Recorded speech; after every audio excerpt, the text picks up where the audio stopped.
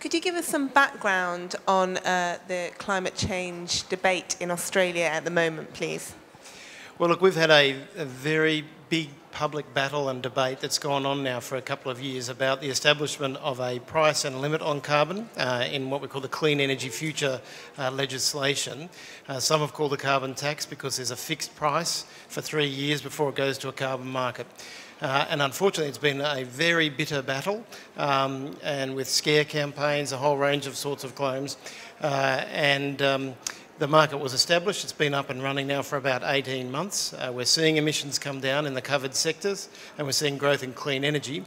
However, the new government has come, and one of its policies was to actually repeal the legislation. That legislation went into Parliament early this week as this conference started.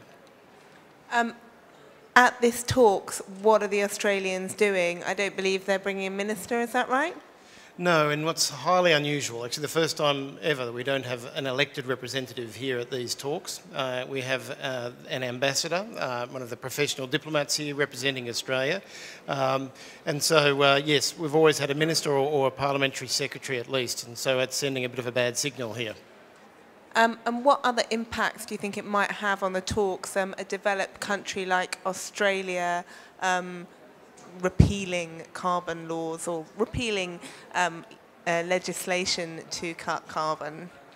Yeah, look, we know it's given a boost to those who are opposing carbon pricing and carbon markets elsewhere. We know this is generally affecting the tenor. I mean, I've just arrived here. It's my first day at these talks, but already quite clearly what's happening with other countries like Japan and Canada. Australia's right up there in those that are actually sending some bad signals and sending some bad vibes into the talks, if you like. And then how it's actually exercising its new mandate. We're still seeing the full breadth of that. What do people in Australia back home think of this?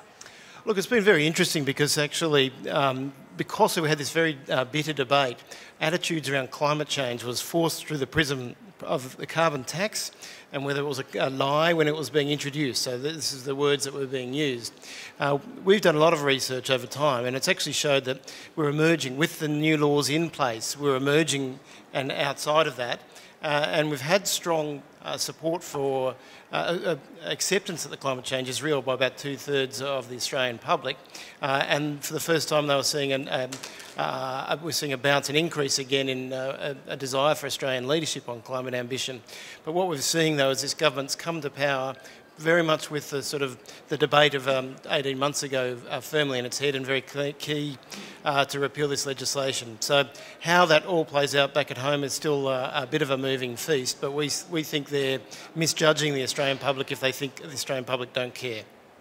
How do you think it will impact on international talks in the long run as we go into 2015, a country like Australia not stepping up to the mark? Yeah, well, we have a range of 5 to 25% below 2000 levels by 2020. In our view, the Climate Institute's view, the 25% is credible towards the 2-degree goal, which is actually in Australia's national interest. We're a country of extreme weather. But by just sticking with they appear to have changed the conditions from moving from the 5 to 25, which has been bipartisan throughout all the political battle.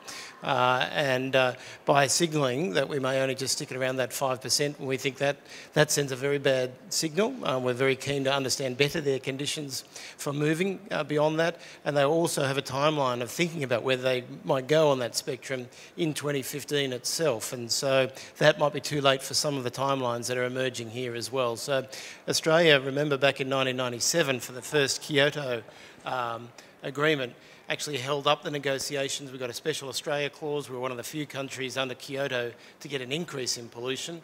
They think they might be able to get away with that again, and I think other countries need to send a very clear signal. We're not going to let that happen again. Can you see it turning around through force of the Australian public? Look, we've just had an election. That's when governments then go away and don't think about the Australian public as much. But I think we're starting to see, we have a National Day of Action on Saturday, which I think will be an important moment, I guess, for people to be expressing their opinions and gathering there.